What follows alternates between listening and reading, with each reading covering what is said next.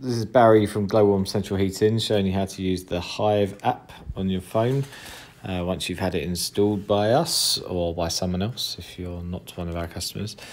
So you can either use the actual thermostat on the wall, or of course you can use this, which is what I use in my own home. So generally I don't touch my thermostat, it's just put in the right location and I just use the app on my phone to control it.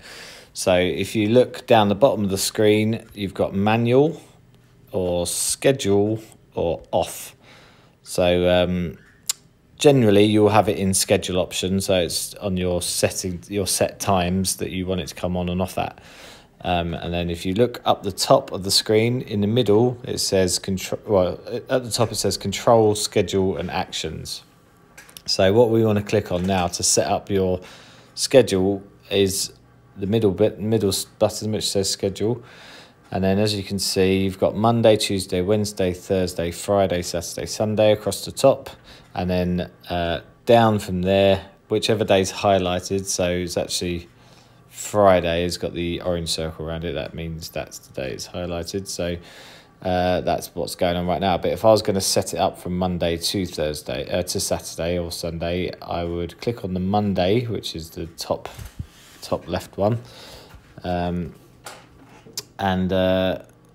you click on the temperature, the first one, which is, this is the time I want it to come on in the morning. So I want it to come on at 6:15 and go off at 8:30. So you can click on that and you got start time. You can click on that and just change the start time on there if you want to, but I don't. And end time, click on that and choose your end time. And then you choose your temperature of what you want it to be throughout that period. And then it will switch off at 8:30. And then throughout 8:30 to 5 o'clock, I don't actually want my house, in fact that's too high, so I don't want my house to drop below, let's say, 15 degrees. So it's basically, it's not going to fire the boiler. Okay, I'll have noodles. It's not going to fire the boiler unless it drops below 15 degrees, which isn't really going to happen. So we'll save that. And then what I want to do is copy that day to, which is down the bottom. You see the little black circle with the 3 dots in it. You click on that and you press copy Monday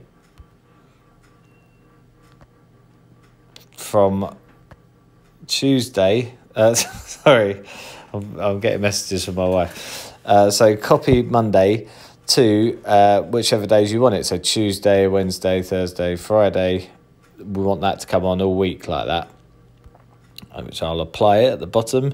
But then on Saturday I want a slightly different schedule, so I'll click on that, and again it comes on at 6:45 and it will go off at 11:45 that time. And between 11:45 and 1:45, the temperature I want it is the same as before, so 14 degrees. I don't want it to drop below that, so I'll save that.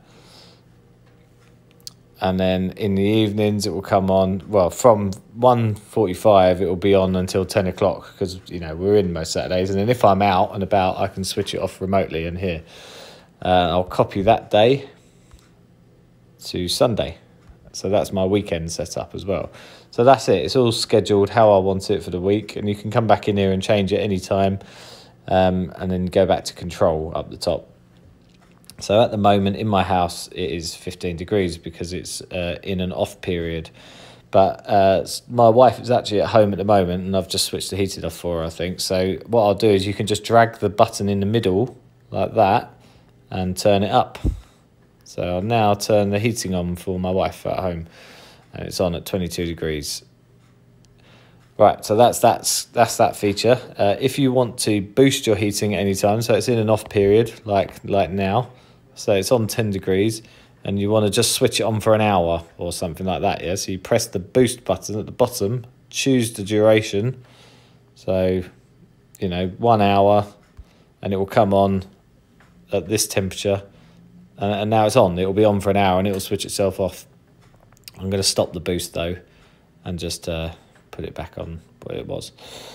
Sorry. Right, so advance to, see right at the bottom it says advance to 5 till 10 o'clock. So that's my next on time. So really, I know that my wife's going to be in for the rest of the evening. So I'm just going to click that and it will just move through to the next on time. So it's going to be on until 10 o'clock now at 23 degrees. So that's basically how you use it. If you ever want to use it in manual mode, at the bottom you can just switch it to manual, and then basically that is it. That's your control in the middle. That's up and down. If you want to switch it off, you turn it right down. If you want to switch it on, you turn it right up, you know, to whatever you want. But I don't like using it like that. That's for people who don't really understand scheduling. And you can just switch it off as well at the bottom, obviously, if you want to, but I don't want it off, so I'll put it back on schedule. And up the top, you can see, I have to advance it here again. So the heating logo, just in this little middle section on the right-hand side, it's showing a flame. So that means it's on. If I turn it down to 12 degrees, that heating thing will turn off. It'll say reached. So it's reached 12 degrees, so it's switched the boiler off. But let's put it back up to 22 degrees, and that little flame will come on, showing that it's heating. And the little one on the left is just telling you what temperature it is in my house at the moment. And then finally, we'll go up the top to actions. So this is a bit more complicated. If you have other things like Hive activated lights, you can do things like that in there. And then settings is the very last thing. So you can go into holiday mode in here, and you can just choose what date you're going away, what time, when you're coming back, and what time and what temperature you want it to be while you're away. And then you set it, and it will just do that for you automatically. All right, so that's about it. If your Wi-Fi is out or something, then you won't be able to use this, but then you can just revert back to using the actual handset in your house. So I hope this was helpful.